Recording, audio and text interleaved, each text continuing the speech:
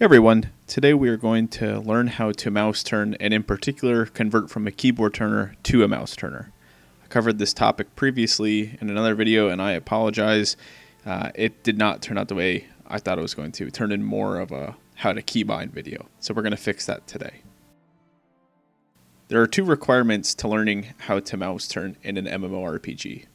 Number one is the mouse turning movement itself, which is the easy part to this. The more difficult part is key binding to support mouse turning. As mentioned previously, this guide will be applicable for most MMORPGs as they use WASD for movement keys, and you can bind your spells to the keys next to WASD. Now, before we get into this, the absolute number one tip I can give you is to just reroll another character. Playing a low-level character puts you in an environment with a lot less pressure and you have a lot less spells to worry about. The first time I went to convert from a keyboard turner to a mouse turner, I tried to do it on my main, and I was so overwhelmed by the amount of spells I had that when I rerolled the same class again, which was a warrior at the time, it really helped out. This is 100% my number one tip. I cannot emphasize enough the helpfulness of rerolling another character, especially if you failed to convert from a keyboard turner to a mouse turner in the past. It is by far the most helpful thing. So first we'll go over the mouse turning itself. There's two directions that you can what's called circle strafe, which is the main movement of mouse turning. You can go clockwise, which in World of Warcraft you will hold down Q or A, which are the default keys to make this movement, and holding right click on your mouse you're going to drag to the right. This will make you go in a clockwise motion around your target. The clockwise circle strafe will be your most commonly used direction for circle strafing because of the amount of keybinds available for a clockwise circle strafe. If you run out of mousepad space or you need a circle strafe counterclockwise, you just do the opposite of what you're doing now. You're going to hold down E or D, which are the default movement keys for a counterclockwise circle strafe. Hold down right click on your mouse and pull your mouse to the left.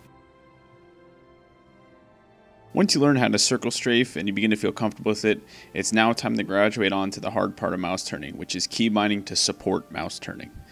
In general, this means you're going to be binding keys that you're going to be able to hit with both your ring finger and your index finger mainly. As you can see on the screen here, for me personally, I leave all the default World of Warcraft movement keys alone. I don't mess with them. I bind R, F, C to my main spells. These are spells that I'm going to be casting every 10 seconds or so. I bind Shift R, Shift F, Shift C to situational spells. So on different classes that could be like a slow, an AoE, a stun, anything like that you don't use so often. I bind T and G for conditional spells. Usually that'll be some sort of proc, maybe a dispel, or an execute if you're playing a class with an execute. I like to bind Control Spacebar for interrupts, as that's a very easy keybind to hit when you really need to, but you'll never accidentally hit it.